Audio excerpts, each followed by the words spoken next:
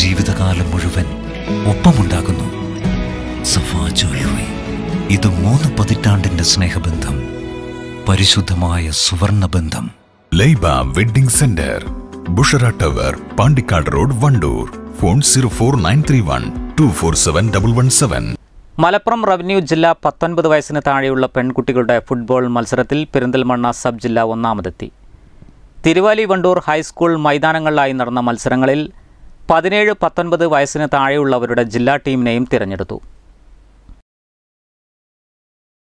3 ദിവസങ്ങളിലായി 19 വയസ്സിന് താഴെയുള്ള ആൺകുട്ടികളുടെ ഫുട്ബോൾ മത്സരം VMC മൈതാനത്തും 17 വയസ്സിനു താഴെയുള്ളവരുടേത് തിരുവാലി ഹയർ സെക്കൻഡറിയിലും വെച്ച് നടന്നു.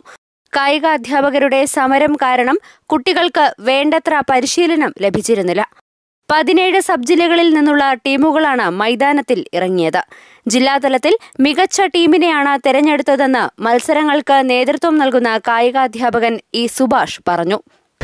വണ്ടൂർ വിദ്യാഭ്യാസ ജില്ലയുടെ അണ്ടർ 19 മത്സരങ്ങൾ ഇന്നലെയും മിനിയാന്നുമായി ഗ്രൗണ്ടിൽ സമാപിച്ചു. അതിൽ നിന്നും 17 സബ് ജില്ലയിൽ നിന്ന് സെലക്ട് ചെയ്ത ഒരു 50ഓളം പ്ലേയേഴ്സിനെ ഇപ്പോൾ ഫൈനൽ സെലക്ഷൻ നടന്നുകൊണ്ടിരിക്കുകയാണ്.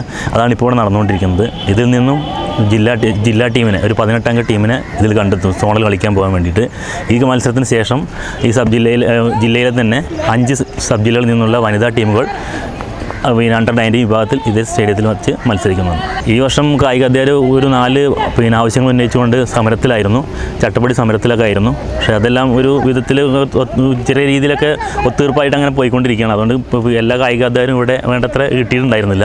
ഞായറാഴ്ച 12 മണിയോടെയാണ് VMC മൈതാനത്ത് പെൺകുട്ടികളുടെ ഫുട്ബോൾ മത്സരം നടന്നത്. വണ്ടൂർ, മഞ്ചേരി, പെരിന്തൽമണ്ണ, പരപ്പനങ്ങാടി, താനൂർ സബ് ജില്ലകളിൽ നിന്നുള്ള ടീമുകളാണ് മൈതാനത്തിൽ ഇറങ്ങിയത്.